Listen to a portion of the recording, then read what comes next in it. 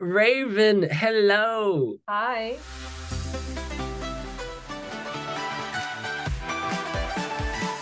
Oh, first of all, congratulations. How are you feeling now that the news is public? I don't think I got it. I still am in a bit of a haze, but I'm feeling good. A bit tired, but good.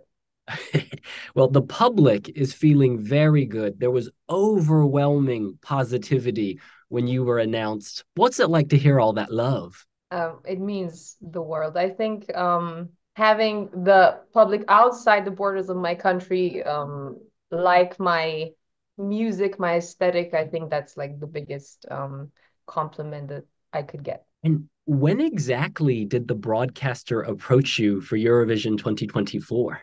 Actually, I got the invitation to be a part of the whole show. I didn't At that time I didn't know that I'm going to be the one that will be chosen. That was, I think, like in maybe August, September. But I got the call, I think, a week ago that it's not that long ago. And I guess you didn't have to think about it. It was an instant Of yes. course. Yes, of course. It was an instant yes. Now, one question we keep seeing on social media, who is Veronika? Veronika is actually was a real person. She was the first woman to be tried as a witch in my country.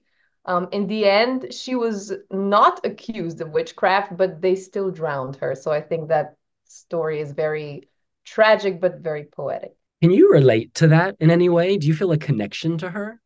Yes, of course.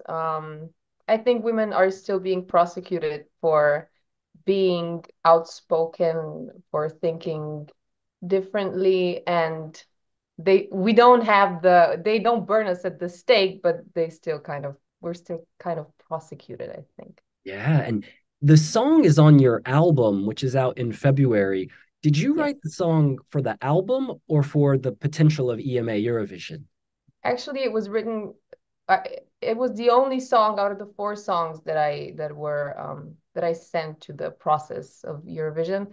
And this one was the only one that was not written specifically for Eurovision. But still, I remember when I was writing it, I kind of had this sensation that it would sound and look amazing also on Eurovision. So, but it was not written exactly for Eurovision. And what was the inspiration? Was it the story or did you start with like lyrics or a sound? I think I kind of had this, it was like a vibe, this powerful, dramatic, but kind of feminine energy. And I wanted the sound of the song to be very, I don't know, kind of poetic, I think. But then the lyrics came after. Because you're very active in all of your songs. You're always credited as, producing, writing, etc. Yeah. I guess, do you feel that when people hear this song, there'll be a special Raven DNA, like your soul is in it? Yeah, for sure. I'm the author of all my songs. I mean, I collaborate with a lot of people, but I'm always the one that kind of brings the core of the song to life. I think I always start with a demo that I do myself, and then other people come in and join in the process. And for you, was Veronica easy to write? Did it come very quickly, or was it more a long-term work, like lots of months, many months? Yeah, it was not an easy song to write. It was not an instant song. I mean, I had the demo finished quite quickly, but then even now I'm still working on it. There's some work still to do. For the Eurovision stage, I think it's you still have to you have guidelines, not that I don't see as rules, but kind of guidelines that help you um, bring the message to the people easily. And I think I still have some work to do on the song. Yeah. It's quite nice, actually. It's like a work in progress. You can keep Yeah. evolving it as opposed to being stuck with something. Yeah, I agree. I agree. And I actually love to hear opinions of other people.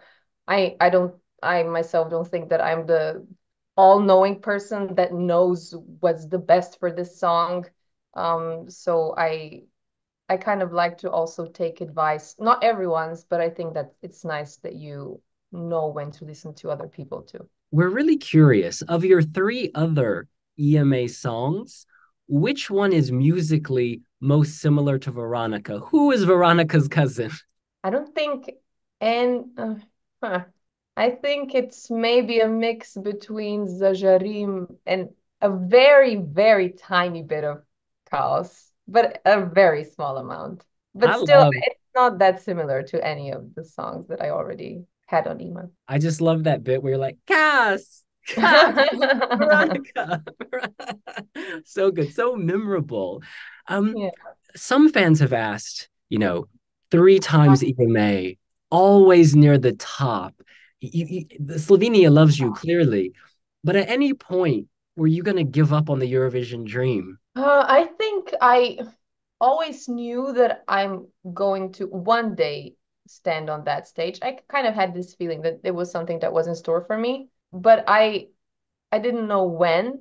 I didn't think that it's going to be that quickly after the EMA 2019 with Chaos. I thought maybe like at least 10 years, but now it's 5. So I think it's just at the right time. And looking back, if you could choose one of those three songs to go to Eurovision with, which one would it have been?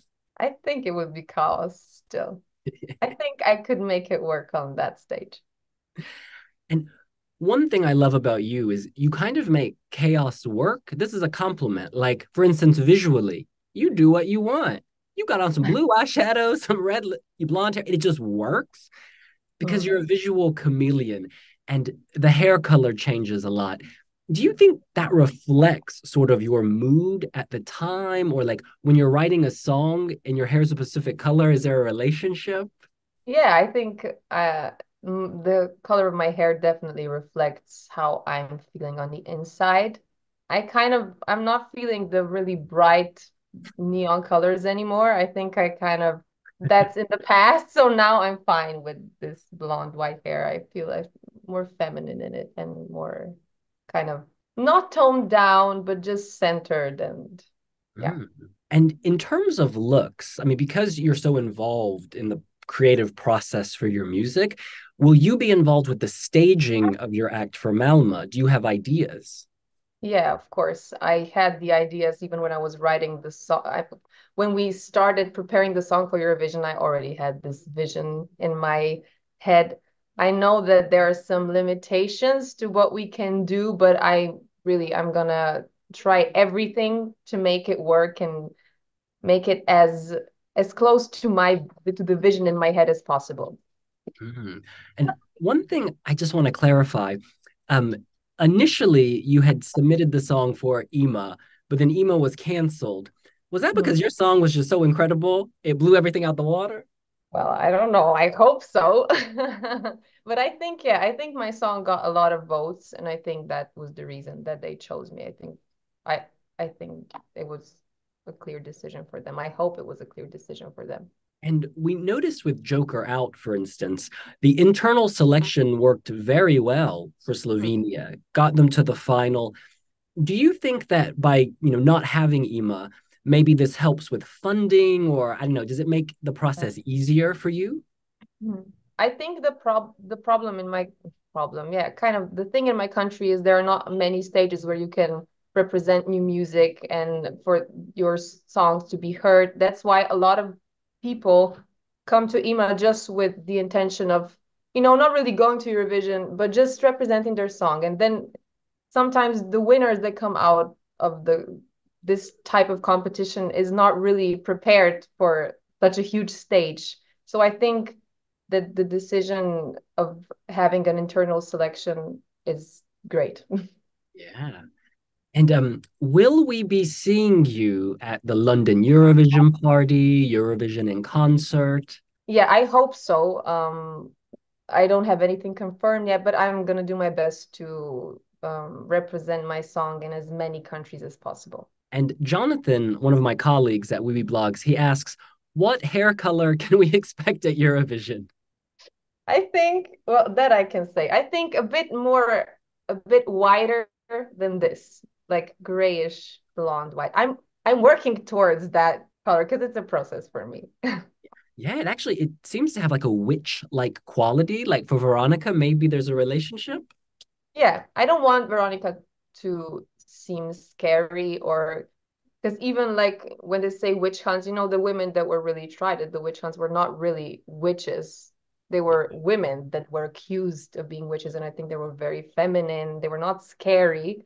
And I think I want to also portray that on the stage. Mm. And we saw your beautiful press photos when the announcement was made that you're going to Eurovision. I sort of thought of the Little Mermaid and a black swan together. What Yeah. was the look you were going for there? I remember seeing the photos and I was like, this looks like Gollum from Lord of the Rings, but like fashion. And I kind of love that. I like to mix the aesthetic of maybe something not necessarily ugly, but not socially acceptable as being beautiful, but making it beautiful. I think I love that part the most. Yeah. And one thing about you we love is that you're a trained opera singer. You have this gift for operatic melodies, big notes. Will we be seeing any of that in Veronika? Um, I think there will be some parts of the song where I can show my operatic vocal as well, but it will be just elements. I won't sing the whole song with this operatic kind of voice.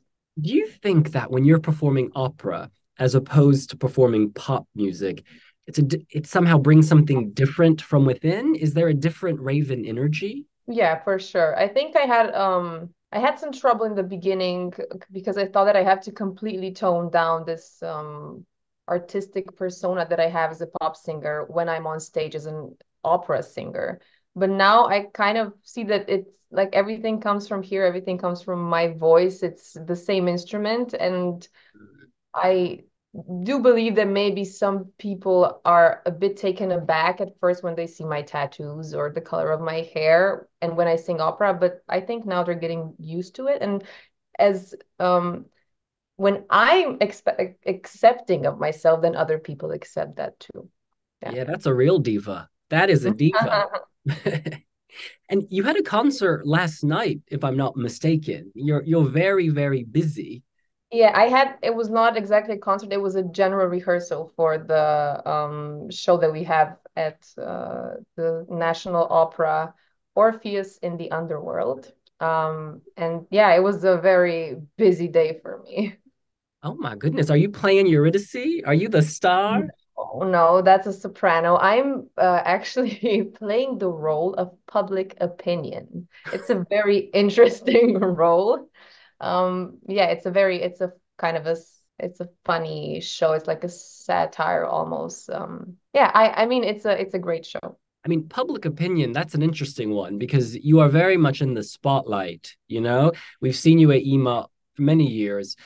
Do you pay attention to public comment or do you just kind of focus on your art, your craft? Uh, I would lie if I wouldn't say that I'm very susceptible to other people's opinions. I just try now, I know that, and I just try to kind of isolate myself from situations when I would be too open to scrutiny, or I just don't, I try to not read the comments. But I think what's the most interesting thing with this situation now is that I have so much support from outside of my country, but here they're a bit more critical of all the artists that we send to Eurovision. So yeah. That's so interesting. Yeah, it Because is. on the outside, we view you as queen. People are like, it's Raven's moment, this is Raven's time. And so, yeah, that's just really interesting. But hey, you know what? You rose to the top. The broadcaster chose you, so well done. And something that was really touching in your Eurovision announcement was the relationship with your mother and how the two of you have enjoyed Eurovision together. Could you tell us a little bit about your mother, you, and Eurovision? Yeah, I think like my whole family, we always watched Eurovision together since I was really little. She didn't tell me that at the time, but later on, I think last week when I told her I'm going to Eurovision, she said, I knew that when we were watching Eurovision when you were 5 years old, I was thinking one day she's gonna be on that stage. But now I'm sure that when she's gonna hear that I said that out loud, she's gonna be, everyone will think that I'm this stage mom or something, but she's really not. She's very supportive and she never pushed me into anything. Yeah. Not a stage bomb. She's Veronica. She's the witch. No. Yeah, exactly. Enchantress. And in terms of Eurovision, since you've watched it for so long, people are going to ask you this all the way to May. Who are your favorite Eurovision acts? Uh, I love Aminata. Oh, I, yeah. I love Karia. I love Loreen. Hmm. I think these are my top three, but I'm sure that like 10 minutes after we finish, I'm gonna have like a few other artists in mind. what about from Slovenia? From Slovenia, I loved Zala and Gasper. Yeah, Oh, I think they were, I think they were great. They were mm. very honest and very centered, and I love them. Yeah, but also I love Joker Out. I mean, they were amazing too. So much charisma. Yeah, Just you can't stop watching. Um, yeah. have any of these acts reached out to you to, I don't know, offer support or give advice? Yeah, Joker Out, like Boyan from Joker Out, we're really good friends. He always gives me advice and I'm very grateful that I can kind of learn from him as well. But I think that's it. No one else. But I think I feel supported from by the artists that were there already. And is there anything about Slovenia as a country that you think people outside of Slovenia don't understand, or rather that you would like them to know? Hmm. That's a hard question. I don't know the answer to that. I think I would have to think a bit more on that. But we're just a very small country. We have a very specific taste for music, and Ah. I think that also reflects in the acts that we choose as our representatives. Mhm. Well, you are broadening people's horizons. You're Mhm. expanding all of that. We are so proud of you and so happy because Thank this you has so been much. so many years coming. It's like I don't know that many Slovenian artists, but I know Raven. That's that's very, very good to hear. So, do you have a final message for all of your new fans across Europe who are going to be following you in the months ahead? I hope that they will accept Veronica as their as this kind of archetype for femininity and that they will understand her story and they will enjoy my performance. She is Raven. The song is Veronica, and there's a new album out in February. Siren. Yeah, sirens. Yeah. Oh, we can't wait to hear it. Raven, thank you so much. Thank you. Thank you. It was a great interview. Oh, you're amazing.